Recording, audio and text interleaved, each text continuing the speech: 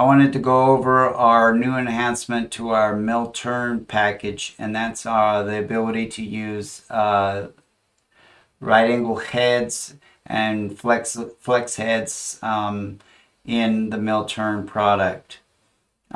So to get started, we will need to bring in a model of our flex head or right angle head that we're trying to define and add to our GMD file of our Mastercam mill turn machine.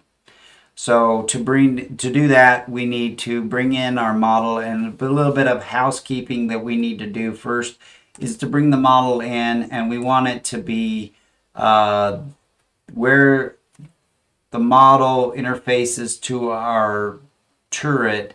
That's where our origin in Mastercam needs to be on our model.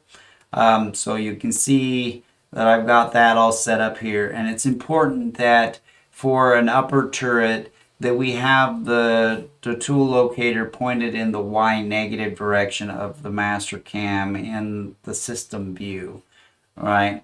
It'll orient everything correctly for use for our machine when we do that. You can see in here that I've got another model that's pointed in the Y positive direction that I will be using for let's say a lower turret. That'll get our models all ready to use. When we open and we're programming in our part file, you will always have your code expert that will open up inside your Mastercam when you first load it. And we need to be on that page here. And down here you'll find your GMD file for our general machine definition. And this is where we want to do edit to add this. So you'll double click this file here and it will open up in a new session of Mastercam. So give that a second. This is where we're going to add any custom lathe chucks, lathe tool locators, other milling tool locators, any components that we want to add to our machine. This is where we're going to do it. Collet chucks, anything like that. It's going to open up into the machine definition, but for what we need to start with, we can close this down. You'll see that I have my levels manager is open, and this is where you're going to find models for any component that's inside of your GMD file. So I need to merge in the models from my tool locator that I've got here, and we'll do the locator file. We'll hit open, and we'll just let it merge it in on the levels that I've assigned it inside when I was doing my housekeeping on my model, and green check it, and you'll see that it added an upper flex head and a lower head in the levels that I've got there. Now that we've got that there, we'll come back up to machine and we'll open up the machine definition, and we'll expand our upper tool group and find our upper turret, and we'll right click on it and we'll hit add component, and we'll pick a milling tool locator. We can give it a name. We'll do that in a second so that I can explain the naming convention that I would use. We'll come down here to our model, and we're going to select that model from our graphics screen, and then we're going to hit the icon here to add a barrel, and we'll pick the model for our barrel. And now it's important that we add the center of rotation so that the barrel pivots correctly, and we'll hit the little target here, and we'll come out here and find something that center of rotation will be right there, and we will define any min-max angles limits that we need. Maybe it will only orient in full degree increments, If it's able to lock in at any angle, we can just leave that default there.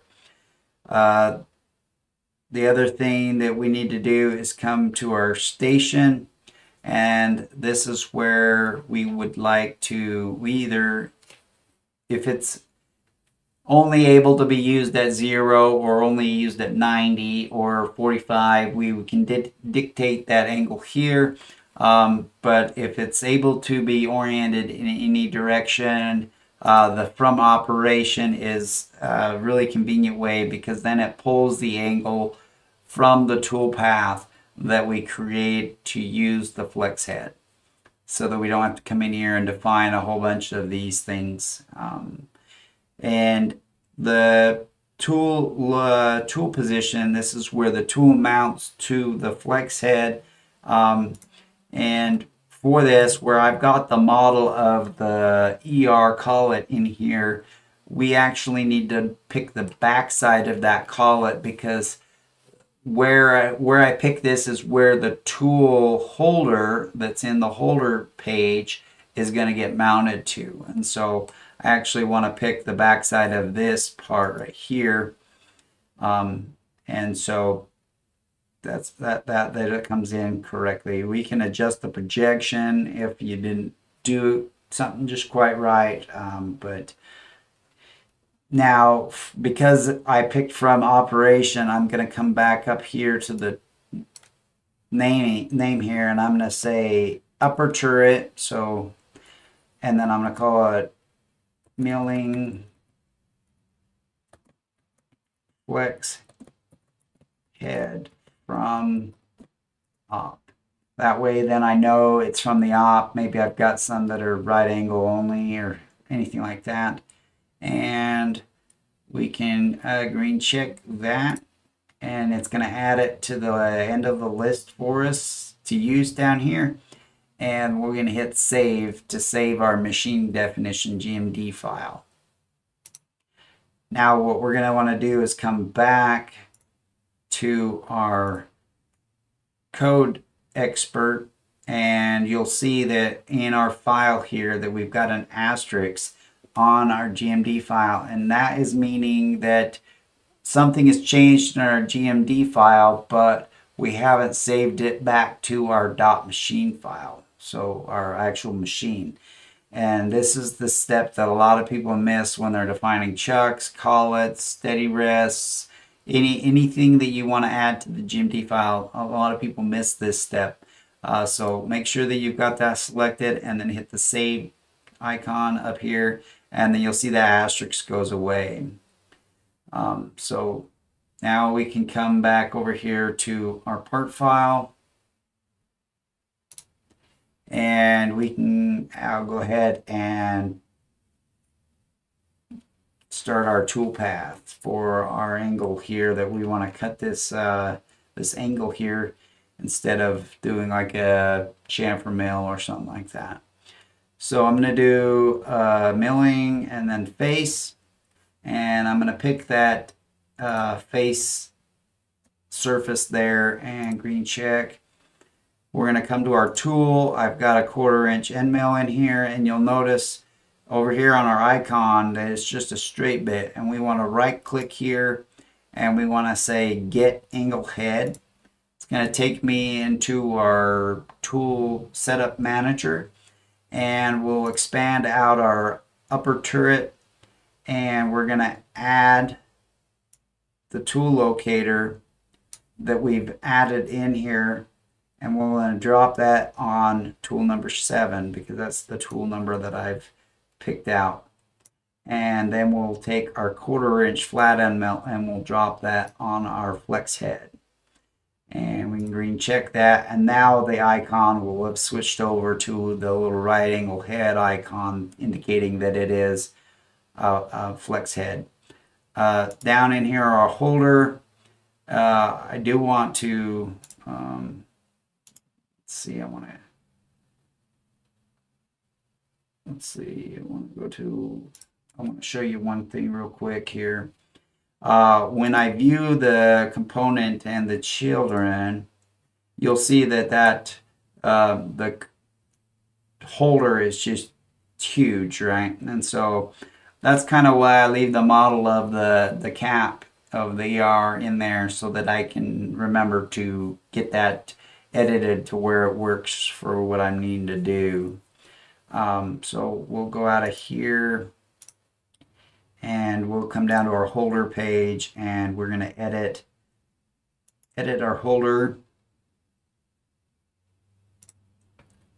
And we'll change this to be like 750 by, let's go with like 0.3, and we'll go with 750, and we'll say finish, and we'll come back up here and we'll say to load tool on machine. And we'll go check our work and see if that looks any better.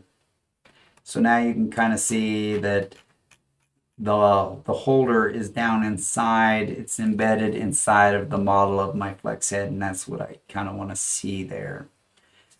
So we'll press OK, and we're happy with that. So we'll come down to our setup. And you'll notice that if I have like a tool, let's say that straight bit tool, and I come to my setup page, that this option is gone here. And when I have the flex head, that I get the plane rotation option. So I'll pick that. I'm going to say derive from geometry because that's what's going to pick up that angle. And our cut parameters, we'll do one pass. And that would cut it like this direction, so I want it to do the lengthwise, so I'm going to rotate that 90 degrees, and we'll leave nothing on our stock, and it should be good. So there's my base tool path. We'll go ahead and transform that around to the other sides. And we'll go 5 more times at 60 degrees, and we'll green check that. So now I'm getting the other side, so I can see that it does all the cuts that I need.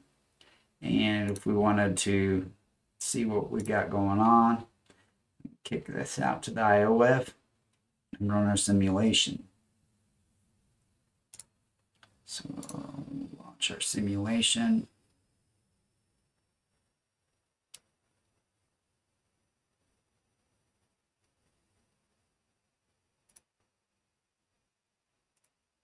I'll take the housing off so we can see what we got going on. And you can see our little flex head, and it's come in with the angle that we want over here on our turret. And so we can hit play. You know, we can come in and watch our tool pass.